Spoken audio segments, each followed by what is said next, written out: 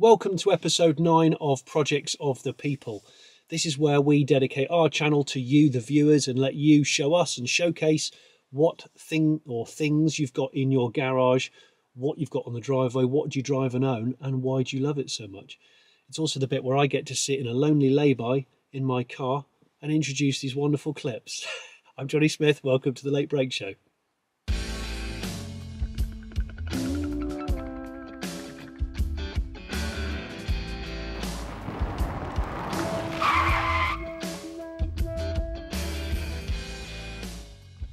Let's start with this cool little video from father and son Adrian and Jamie up in Aberdeenshire, Scotland.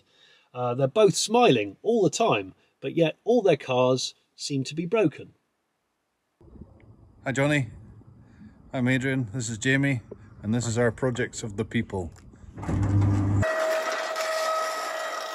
So this is our Tiger Avon.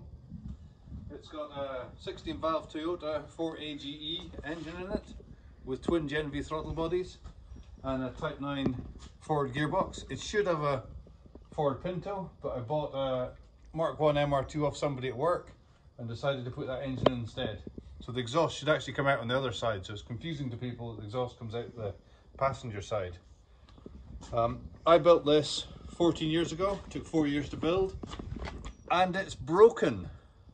It's knocking from the engine. Hang on a minute, Adrian wrote in the email to me that the Tiger project was started during his paternity leave when Jamie was born 14 years ago. Who has the time to build a car when you become a parent for the first time? Nobody. Next project is the 1956 Standard 10 Super. It's got a Dolomite 1500 engine in it, which is different from the 849cc engine that should have in it. It's like a rat rod. It's got period correct mag wheels, stainless side exit exhaust, and it's also broken. It needs a new cylinder head gasket. There's the Dolomite 1500cc engine. Last in the fleet, the third car, is our 2012 Abarth 500. It's also broken, except this one is just the battery's flat. So we're actually fixing that just now. It's on charge, ready to go. Here's the spare engine for the Tiger. It's getting rebuilt. Cylinder head's here, redoing that. Valves are all out. Ready to go back in once it's built. So that's us, Johnny. Projects of our People. It's our 3 projects. Hot rod behind us, Abarth, and the Tiger. All completely different cars. All great fun to drive.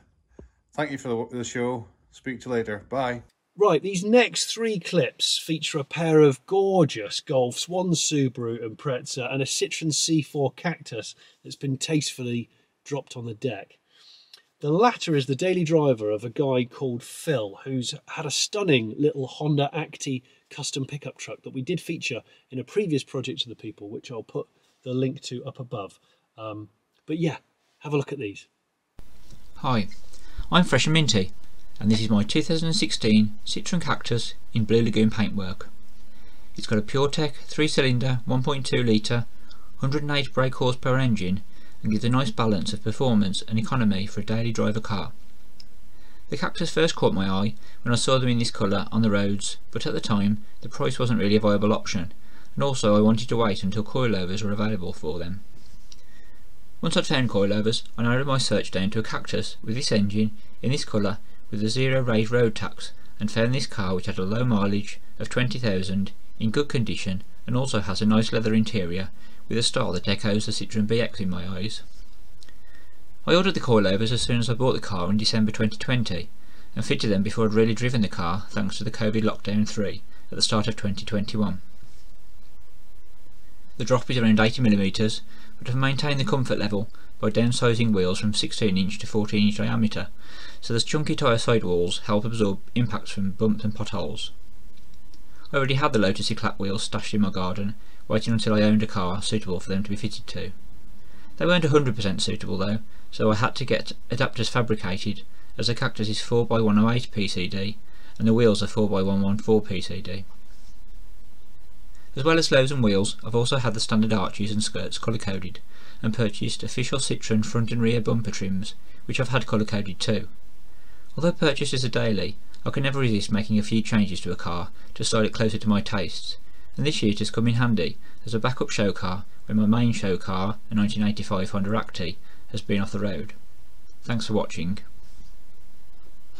Hi, the Late Break Show. My name's Callum and these are my cars. The blue one is a Mark II Golf 1.3 fully deceased spec survivor car, and the black one is a 2006 Mark V R32. So the Mark II is a totally original car. It's got no modifications. It's done 24,000 miles and it's been garaged its entire life. I bought it last year off my friend and he bought it off the original owner's family in a house clearance. The plan with the car at the moment is just to keep it standard, just look after it, take it to some shows, and it also went to my wedding in 2019. Just love the Grandad spec interior on this car. It's so 80s. 24,000 miles, no rev counter, just a clock.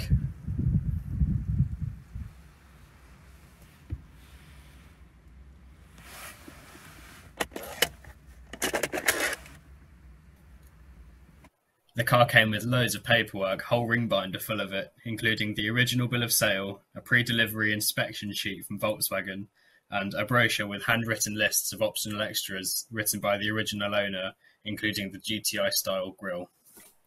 And while filming this today, I managed to find the original factory build sheet from Volkswagen that had been living under the rear seat squab for all these years. So the R32, I've had it since 2017. It's got a few modifications, nothing too crazy. My favourite being the Evo 10 BBS wheels, which are finished off in Volkswagen Sand, which was a Mark I Golf colour. And of course, it's got that iconic exhaust note.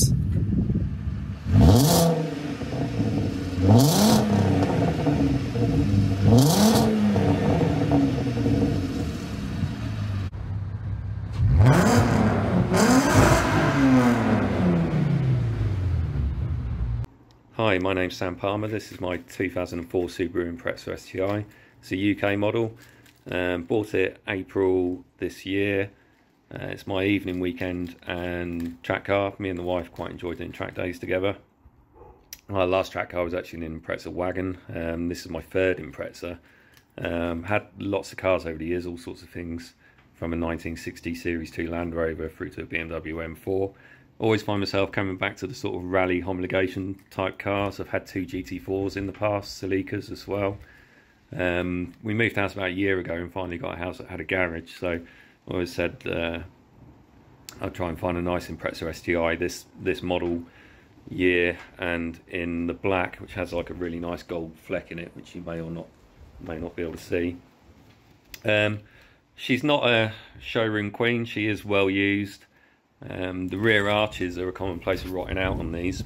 They're pretty solid at the moment, there's no issues, but one of the plans this winter is to actually strip out all the rear end and rebush and protect and powder coat subframes and stuff. Got a nice Miltech exhaust, so you get the boxer rumble. Inside's pretty standard, just got a couple of gauges, wideband, air fuel ratio gauge or temp oil pressure. So you've got a 6-speed Impreza box. We also got some big jobs to do this winter, so cam belt and water pump need doing, and got all new brake discs and uprated pads and hoses and new brake fluid to do all around, so that'll keep me out of trouble for a bit. And then the plan next winter will probably be strip all the front end and do similar to what we are planning to do on the back end this winter. So it's a good fun car. The lockdowns caused many of us to either revisit a car in need or to go out and buy something that did need a bit of a tinker and maybe teach yourself some skills or bring something back from the brink. These next three cars, owned by Sasha, Craig and Noel, are exactly that. Hi everyone, my name's Craig and I just wanted to introduce you to my project car. It's a 1983 Honda Civic S, 1.3 litre engine, twin carburetors. I've owned the car since 2008 and it used to be my daily driver for a couple of years, but then unfortunately the head gasket blew on it and I didn't really have the skills or the time to repair it. But I didn't want to get rid of it. I knew I wanted to keep it because I really like the 80s style, and I loved driving it, so I kept hold of it. The car unfortunately had to be kept outside for a number of years, and here you'll see what it looked like when I had it moved to my garage in 2017. More recently, with lockdown, I revisited it as a project. I did a bit of research, found a lot of videos on YouTube about stripping the engine down. Recently, I've had the fuel tank coated, as there were a few leaks on it and couldn't get that repaired, so that's been coated and it's ready to go back on the car. The car's in relatively good condition, all things considered. The inside's particularly well looked after. I do have the intention of repainting the car at some point in the future, but that's going to be well down the line. There's a lot of rust that I'll need to address first, probably some welding to do, and probably a lot more parts that I'm going to need to source before I'm able to get anywhere close to it being resprayed. For the moment, I am just looking to get the engine running and make sure that's all working fine. I'm not looking for it to be showroom condition or anything like that. I'd just like to get it back up and running really, and be able to take it to the odd show and drive it around. If I had any sort of goal in mind, it would be to get it fully restored back on the road for its 40th birthday, which is in September 2023. Anyway, that's about it from me. Thanks for listening. Hi Johnny, hi the Late Break Show.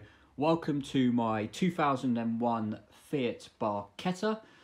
Those of you who know about these cars will know that not only does it have one of the coolest door handles ever fitted to a car, they were only available in left-hand drive, as you can see.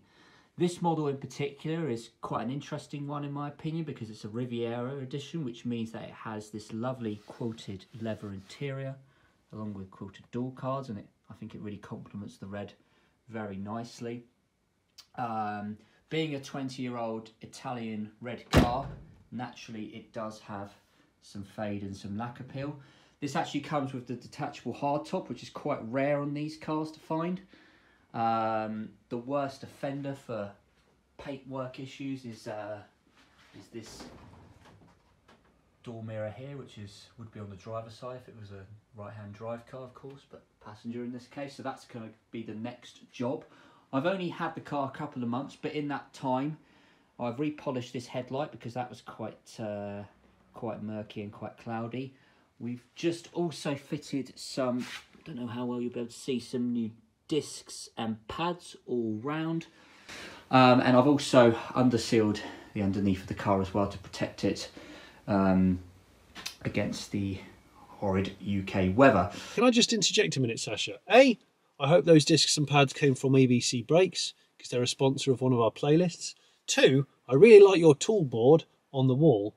And C, I'm very pleased that someone spent some time protecting the underneath of a car, because that is an area grossly overlooked by so many people. Next jobs, I think, is going to definitely be addressing that lack appeal on the roof, but before that, the headlining on the hardtop is quite saggy. And there's a couple of jobs to do under the bonnet with new power steering lines, but other than that, it should be ready for some spring and summer action. So thank you for listening, and see you soon. Hello Johnny, hello Late Break team. So I've submitted, rather cheekily, a second Projects for the People video. This time, however, it's a proper project. This is my 1989 Volkswagen Transporter, T3, Type 25, whatever you wish to call it. It was purchased 6 months ago from my brother, who lost interest in it. It's partially converted inside, which we've ripped out and started again. It's got a 1.9 petrol engine, not the best, but it'll do until we decide to swap it out. It's in proper 80s colours. I believe it's dirty shirt over nappy brown, however that might not be the official title. It's been many colours, as you can see. There's a dark blue colour there, there's a little bit of blue there, there's a little bit of rust there, and of course the tribal tattoo, which will be going. Inside, it's basically a mess. What we've done, or what we have done so far, I put that side window in, I put an air vent in, I put some solar paneling in as well. Let's just get inside because it's raining. In the back here, it's going to be a 2-berth camper van with a rock and roll bed. That window was already in. In the front here, lovely soft Saab seats and sort of stuff that I don't really want and can't be bothered with and things like that I'll probably throw out. Oh, what's that doing there? But it's a very, very usable car. We're very, very excited to start using this. As you can see, still very much in the embryonic stages. There'll be a cooker and a sink over there. Just use your imagination. Nice soft squashy bed, side cabinet, some lighting on the top there. Lots of insulation. So yeah, so there we go. That is it. That is my projects for the people. Just give you one last look at that. Okay, to finish this episode of Projects of the People, have a look at this car owned by a guy called Stuart Chisnell. I actually knew about this car a very long time ago, it seems. Hi all at the Late Break Show, my name's Stuart and this is my VW Beetle.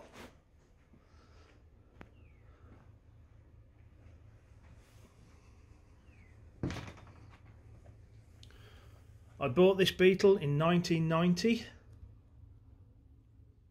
as a standard ruby red VW 1500. After driving it around for 12 months, it was wheeled into my parents' garage and then 5 years later turned into this, a little bit modified.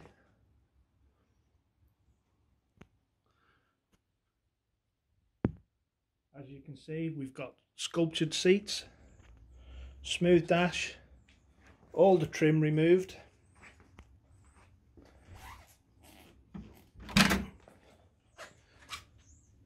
Suicide doors.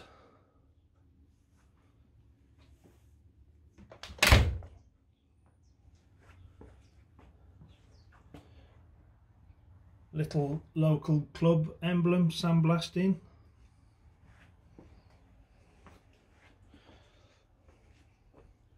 Nice bit of rear scripting. Again, all smoothed off. Number plate lowered down.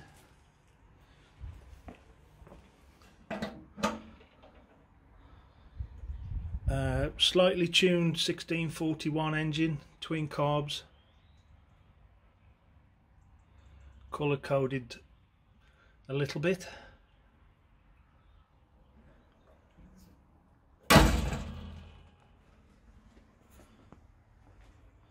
Like I say, this car came back on the road in 1997. It's been on the road ever since. Doesn't do a great deal of miles anymore.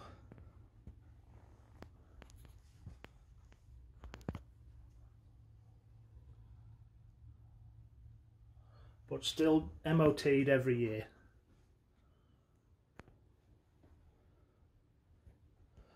Also as well, you may remember this, Johnny. It was once featured in the magazine that yourselves and Paul published.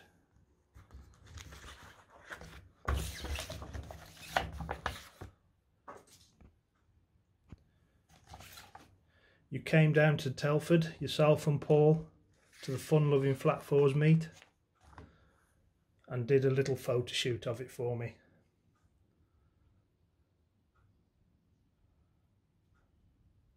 Okay, and there you go, my Beetle. Thank you ever so much to everybody who has supported this playlist of Projects of the People that was, like I said, born out of lockdown and not being able to really move around much and maybe resorting to hiding in your shed or lean-to or garage and having a bit of a tinker with the project vehicle. Thanks to everyone that's entered this particular one. If you've watched previous ones and you subscribe to the Late Break Show, thank you. If you don't subscribe, why not subscribe? And if you're a supporter of this channel via Patreon, thank you ever so much. If you want to know more about Patreon, I will put a link in the description below. Thank you.